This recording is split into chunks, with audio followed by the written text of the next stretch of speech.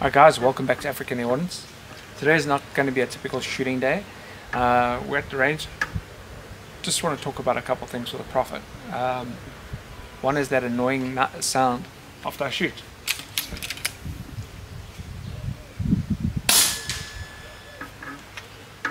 Very, very irritating.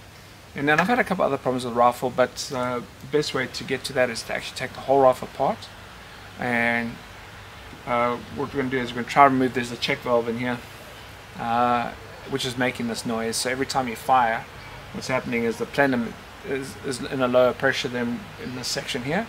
So it then allows it to breathe through and it makes that irritating noise to when it refills the plenum. And the problem also with that is because it's not an instant fill, your follow-up shots tend to be a bit on the inconsistent side, because if you recycle the rifle too quickly and fire it, then the plenum's not at the same pressure as what the regulated section of this is. So I think the best thing to do is try and remove that little one-way valve that's in here. And also we want to look at what's been the problem with this valve, and I'll explain that to you guys after that. But this, to show you guys again,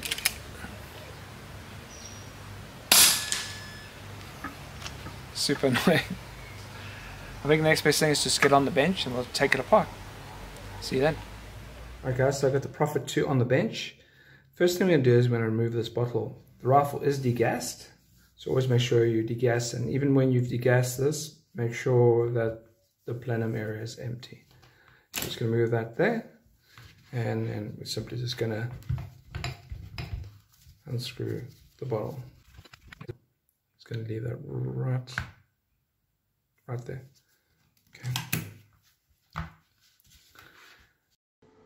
The next thing we're going to do is remove the shroud. Take this. We're going to undo.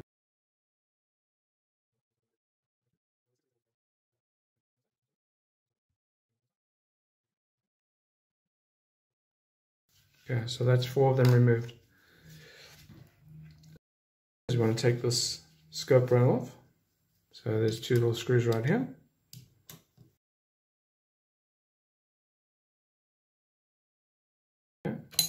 So let's leave that right over there. All right. Just want to check what size these guys are here. Yeah.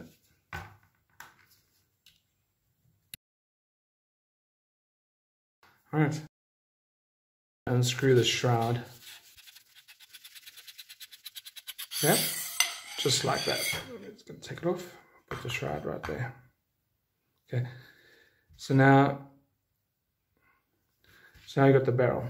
So the barrel, what you want to do is, again, there's another little socket screw right there. Over here. Then, so it just goes there. Then what happens is you can see where the indent for the barrel is, and now the barrel just pulls out the front right here. Alright, so the barrel, okay, and then you can see the massive transfer port that this barrel has. It's quite a unique design. I haven't seen one quite like that. So it's machined all the way, just like that. Alright, so we're gonna take these side plates off the front and the back one.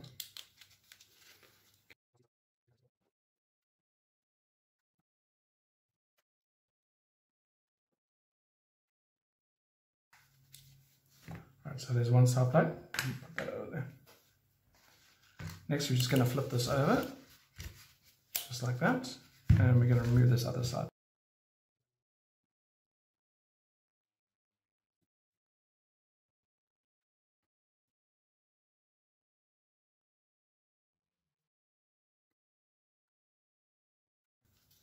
So like that. That's the next plate. Okay. We want to remove the trigger rod from here. This trigger rod right here. Alright. Alright, the next thing we want to do is we want to actually remove this little screw right over here. Okay. So it can be a bit finicky.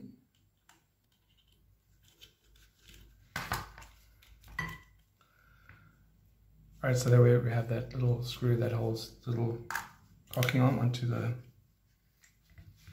this part. Alright, so the next thing we're going to do is we actually want to unscrew there's a, right over here, this bar is connected, it's threaded right to there, over there. So what we want to do is we want to actually undo this, just like that. Totally separated. So now this is no longer connected to this. Okay. So we then want to remove this little plate here. Okay, so now we got those two separated. So now what we can do is we can twist this off.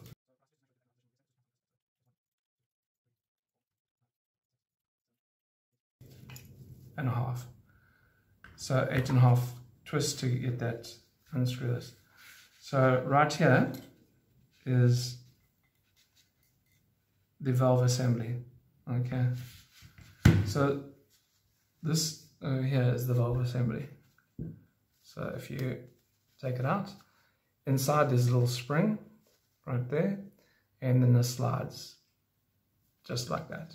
And whenever your gun fires, it goes like this, and the air then goes out through the transfer port. There's also a little hole that's in the stem here. That what happens when it's open, it allows pressure to go back into this little tube and push the valve closed. So very, very cool design. So guys, the one problem that I had was in fire, maybe a couple hundred shots, and suddenly the valve would start leaking, and I couldn't figure out what was going on. So actually what happened was this piece here and that are not the same piece. So this actually screws onto the valve stem, and so this would be loose and there's a little O-ring, so it wouldn't create a proper seal on the inside. So what I did was I took it all the way off and put a very, very heavy duty Loctite on the thread on the inside and then tightened it up. And that's another thing I'm just checking for, that it's not loose at all. So that is the little poppet there, the valve stem, and that's the part of the valve stem. So those are actually in separate parts. There's like 3 separate parts there. All right, so the next thing I want to do is I want to get this tube off this receiver. I want to take out the check valve out of here because that's what's making the squeaking noise. So I'm going to get to that. All right, so what I've done is I've just wrapped a bit of shop rag around the bottom of the tube here to give it more grip. Also to try to prevent galling, but I did try it early on and it did kind of mark it. So I thought, let's try and wrap it this time. And this is very, very, you got to really give this a really good, like, difficult to get this thing to break. Okay. So there you go.